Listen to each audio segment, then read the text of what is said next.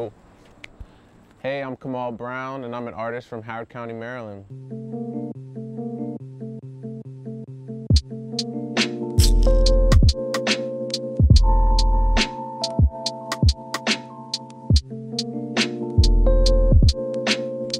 So growing up in Howard County was really cool. I felt like my parents definitely moved here to kind of get away, have like a quiet place to raise like a family. For me, it was just a really like warm and just kind of modest place to grow up. I remember our parents sent us to private school from 1st to 8th grade. And while being at that school, most of my memory was filled with filling up sketchbooks with just ideas and stories. And I remember my teachers and even like my classmates, they were really like nurturing and encouraging of my creativity.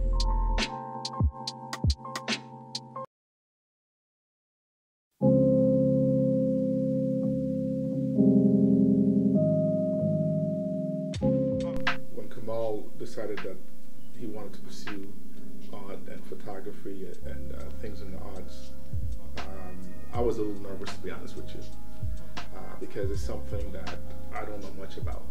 One of the things that really caught my attention was when they had the Congressional Art Competition, and he did a piece with a ballerina or dancer.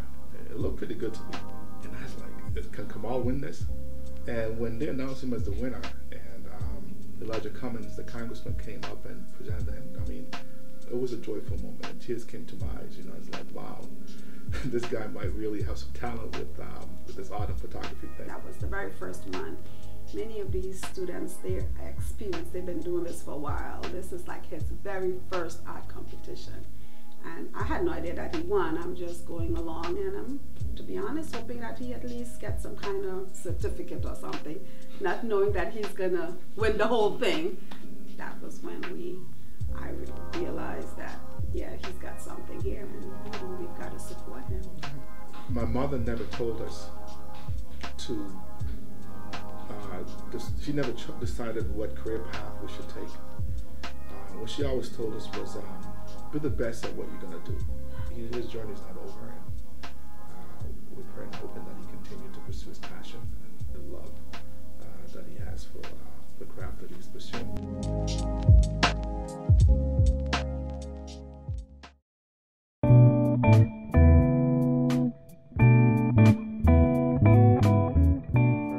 I'd always been interested in art. I enjoyed, drawings. I enjoyed music. So my freshman year, my parents sent me to Reservoir High School, and the art teacher, he was just a really awesome person, and I liked the way that he kind of like held his class. And so my sophomore year, I decided that I would take photography. And that's when I really started to take art seriously. And from there, I kind of decided like, all right, I definitely want to go to college and pursue something within photography.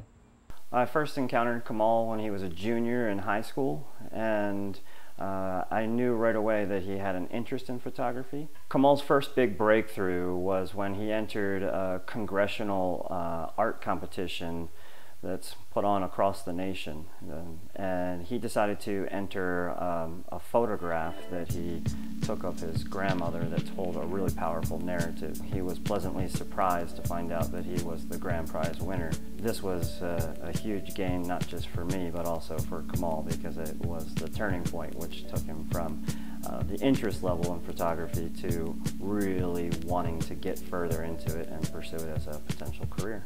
One of the keys to any of the arts is really having that belief in yourself. And I believe that that's one thing that Kamal really embraced. He realized that the things that he was interested in were unique and also could gain him a lot of success if he were able to put his vision to work through the lens. I struggled in school with my dyslexia, and I had to learn at my own pace. So things like math and English, where there are things that are scored a certain way, it didn't always show like my truest potential. For every artist out there, they get inspiration from certain things. I feel like skateboarding is just a really great creative outlet, and I definitely use that to my advantage when I have writer's block, when I don't feel motivated to get up and do a shoot. Things like that, skateboarding really helped me with.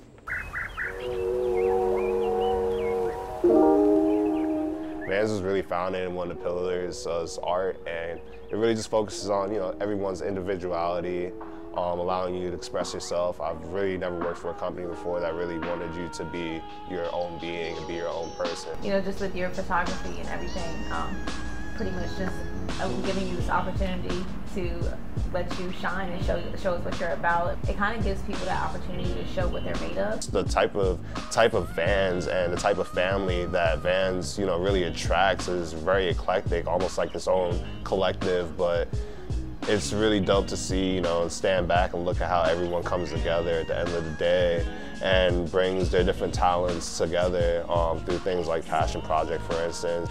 Honestly, I feel like the most naive thing you could do in life is feel like you know it all. There's never a moment where you're gonna ever stop learning, and if you did, you need to go back and learn something new.